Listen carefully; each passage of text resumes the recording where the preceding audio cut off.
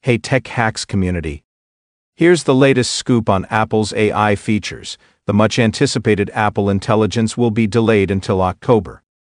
This news is a bit of a surprise, especially as it was expected to launch alongside the new iPhone 16 and iPadOS 18 in September. Apple's team is still working on perfecting the features and ironing out some bugs, so they're taking a bit more time to ensure everything runs smoothly.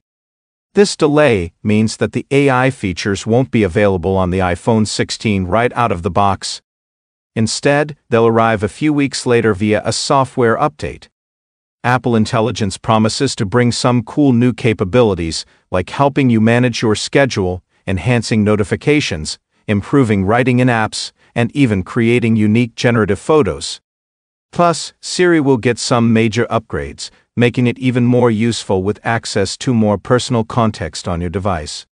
Apple is planning to release these features to developers first, so they can start testing and provide feedback.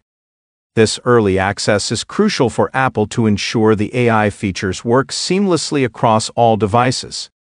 While this move might be a bit unusual for Apple, it's clear they're aiming for a flawless launch.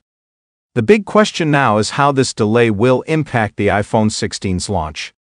With Apple Intelligence being a major selling point, some worry that the lack of these features at launch might affect sales, especially since Apple recently slipped out of the top 5 smartphone sellers in China, its biggest market. Competitors are quickly integrating AI into their devices, so the pressure is on for Apple.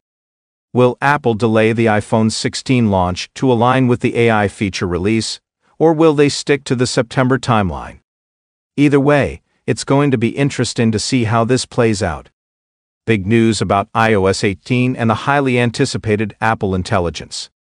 While iOS 18 is packed with exciting new features like customization options, iMessage enhancements, and a redesigned Photos app, the standout feature, Apple Intelligence, might not be ready at launch. According to Mark Gurman from Bloomberg, the initial release of iOS 18 won't include any Apple Intelligence features.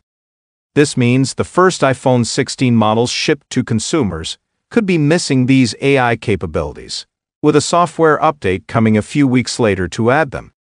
This delay could affect the iPhone 16 launch experience, as Apple Intelligence was expected to be a major selling point.